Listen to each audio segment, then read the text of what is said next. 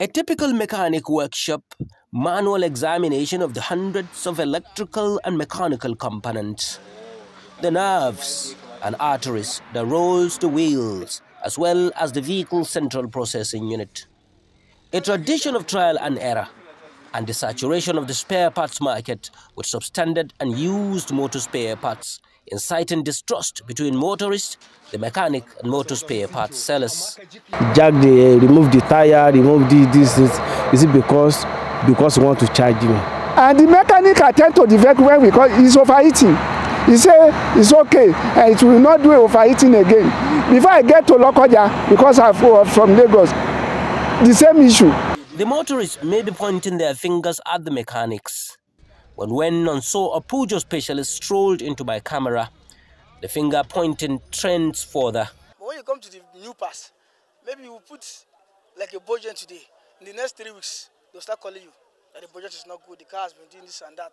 So we have been discouraged to buy the new pass. Apple spare parts market, one of the major motor spare parts market in Abuja. This is where most of the mechanics come to buy spare parts. And here, each and every business has in its shops or in its kitty different kind of spare part, motor spare parts. There are those that have been used locally and those that have been used out of this country and imported, and also those that are brand new. And here is where the mechanics come to buy those spare parts to fix those cars that are brought to them for repairs daily.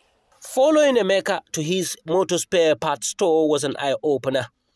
Used motor spare parts being recalibrated, and his store to the brim with different categories of motor spare parts.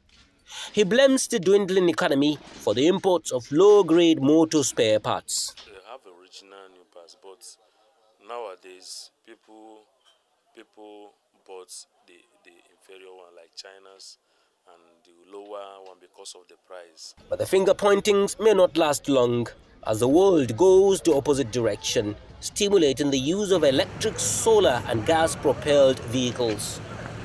And Nigeria places the responsibility of this transition on the shoulders of a global name in the motoring design industry. Jailani Aliyu said key steps have already been taken in that direction with a viable target.